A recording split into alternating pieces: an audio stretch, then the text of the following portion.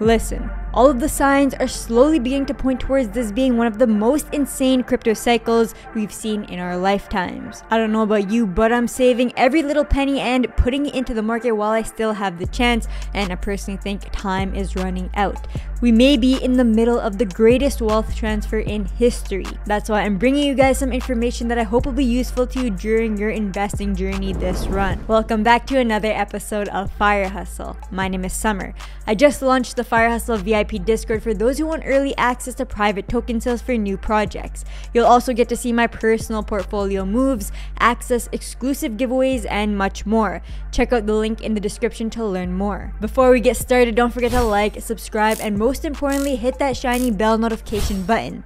And as always, please remember that none of this is financial advice. So I'm gonna go over some important topics in this video, including news and bullish catalysts, winning narratives, and my investment strategy. All of this is very important to get you prepped for this upcoming bull cycle. So if there's anything you should pay attention to, it's this. First off, we have brand new ETFs officially hitting the markets, including the Ethereum ETFs, as well as Grayscale's AI Digital Asset Fund. This has been bringing in a massive inflow of volume to crypto as it opens up room for traditional investors to dip their hands further into crypto assets. It's also a huge milestone as the Ethereum ETF is the very first official altcoin ETF.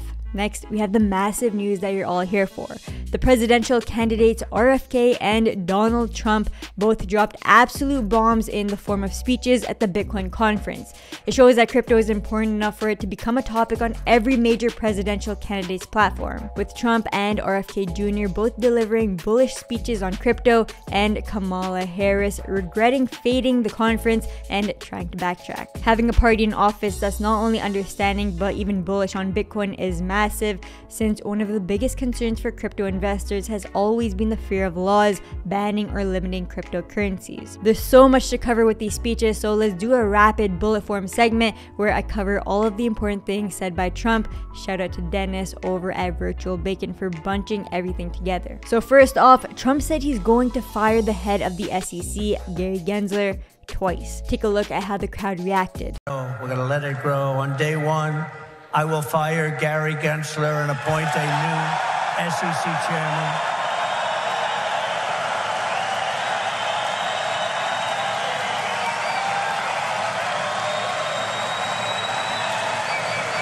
I didn't know he was that unpopular.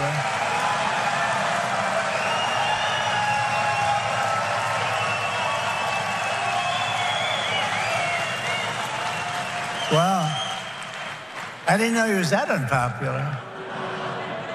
Let me say it again.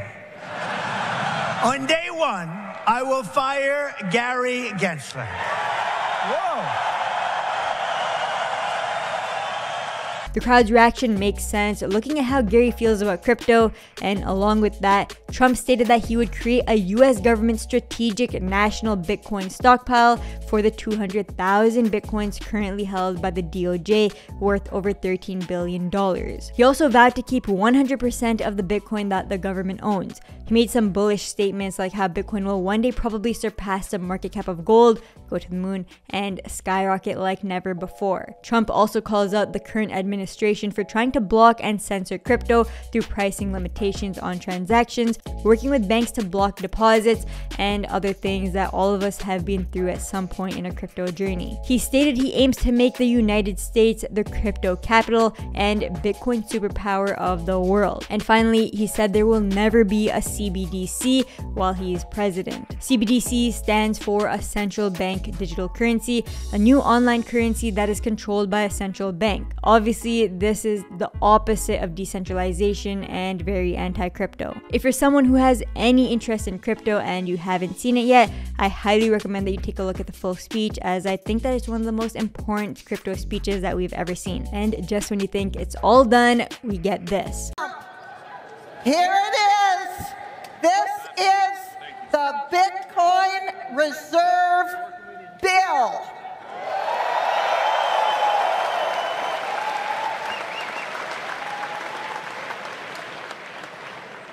I'm reading from the text.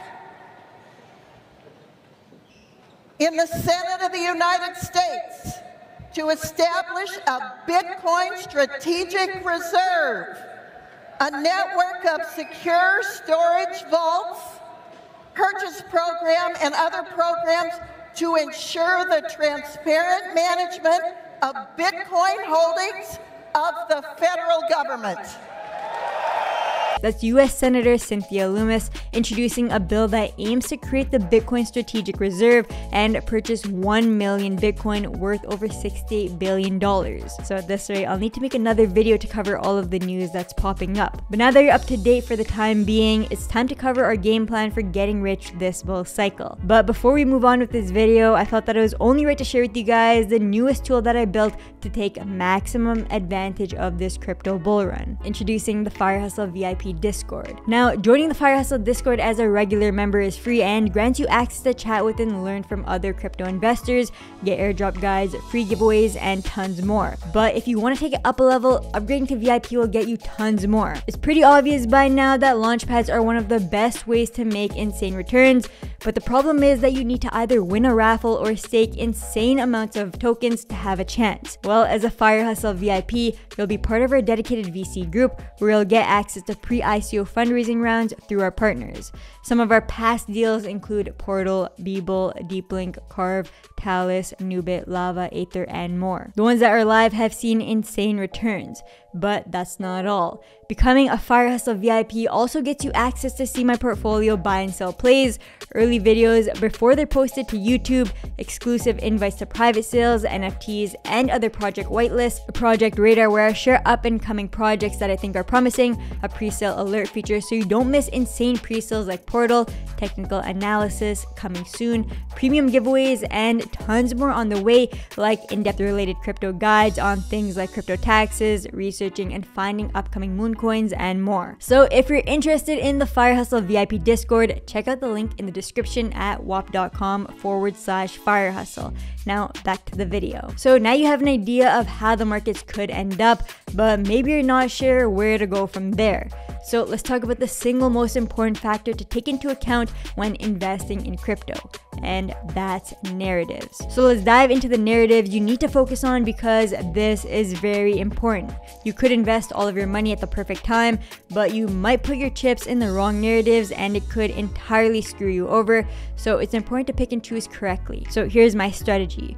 I'm going to be focusing heavily on these narrative plays: AI, gaming, DePIN, and meme coins, but not just any meme coins. I'm using meme coins almost like a way to make leveraged investments into whole blockchain ecosystems, and I'll dive into that later in the video. So the AI sector covers projects that use some aspect of artificial intelligence.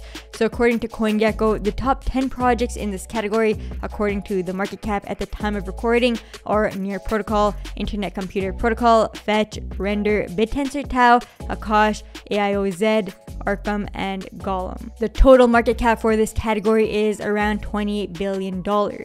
So it's obvious that AI is one of the most bullish sectors in crypto right now, and with good reason. Even outside of crypto, we're seeing AI as a very, very hot topic, with massive companies like Apple, OpenAI, Google, and more rapidly adopting more aspects of AI into their products. As for gaming, this one has definitely been taking a beating compared to the other sectors lately, but I'm still bullish on it for the long run. So looking back at the last bull run, gaming was a massive sector with games like Axie Infinity and The Sandbox. I mean, Axie Infinity shot up from $3.49 on June 25th of 2021 all the way to $159 by November. So it's clear that the gaming market is massive in general. So knowing that, it's safe to say that there's a ton of interest in gaming within the crypto world. The difference with this bull run is that games are 10 times better.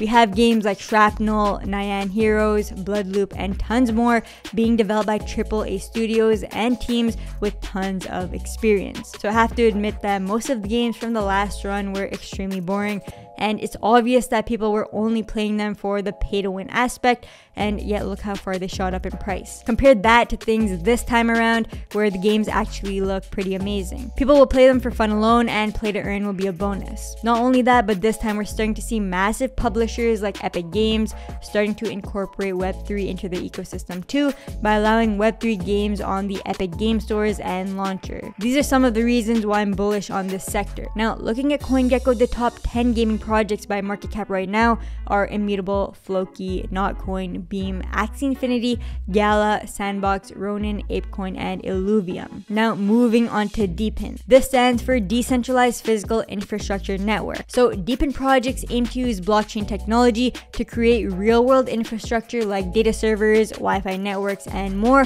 all while ensuring control and ownership of that infrastructure is fully decentralized. According to CoinGecko, the top 10 projects in DePIN include Filecoin, Render, Arweave, The Graph, Theta, Jasmy, Helium, BitTorrent, Akash, and AIOZ. Now, it's important to note that DePIN is a massive narrative. The category has a market cap of around $22 billion and almost $1 billion of trading volume in a 24-hour period. Now, with the quality of the projects in this sector, as well as all of the smaller promising projects, DePIN is definitely one of my top picks. Finally, let's go over meme coins. So do I even need to explain this one? Crypto degens love meme coins, and it has been proven nearly every bull cycle we've had. The top coins here include Dogecoin, Shiba Inu, Pepe, Dog with Hat, Bonk, Floki, Brett, Popcat, Mew, and Mogcoin. This category has a market cap of over $50 billion. Those of you who have been in crypto long enough remember what it was like with Dogecoin and even Shiba Inu. Millionaires were made from these coins alone. So it's obvious that meme coins can be powerful, but it's also important to note that this is by far the riskiest sector that I'm mentioning here. So if you're willing to take a risk, then here's my strategy with meme coins. We're going to focus on meme coins that are the largest in their chain by market cap, and we're going to take a look at which chains have the most potential for growth. I've narrowed down 2 chains that I think have massive potential: Ton and Base Chain. So since I want to bet on the growth of these chains, I would be focusing on Brett Coin and Redo. Brett is the largest meme coin on Base, and it also falls into the Pepe Boys Club narrative, so it's a very solid pick, and I'm sure most of you already know about it. As for Redo, it's short for Resistance Dog, and it's the de facto mascot for the Ton chain. Ton is Telegram's very own blockchain, and it has been picking up tons of hype this run. Since these are the largest meme coins on these chains, when the chains onboard new investors, a good amount of that money is going to get pumped into these coins, causing them to skyrocket. Now, aside from all that, my overall investment strategy is going to remain the same old boring strategy that I always preach to you guys: dollar cost averaging. So throughout the ups and downs of this run, I've been slowly splitting up my investment into multiple purchases across an extended time period, and that's how simple DCing is. If you want to invest $1,000 into Render, you could instead consider investing $100 every week for 10 weeks. This can be split up however you want, but the benefit of this is that it helps minimize the volatility that we see in the crypto market by buying at different price points. Now, putting all of this information and these strategies together should hopefully give you an edge in this coming bull run, but let me know what you guys think and if you have any other tips that I may have missed. And that's all, folks. If you're interested in learning more about my portfolio strategies, come join me in the FireHustle Discord. You can find the link in the description below. And if you want more videos like this, please hit the like button and subscribe to the channel. If you want to trade crypto on spots or futures, feel free to check out the Bitunix exchange with the link in the description. Remember, the crypto space comes with a high risk, and none of this is financial advice. I highly recommend that you do your own research before deciding to invest. Hope you guys enjoyed the video. See you in the next one.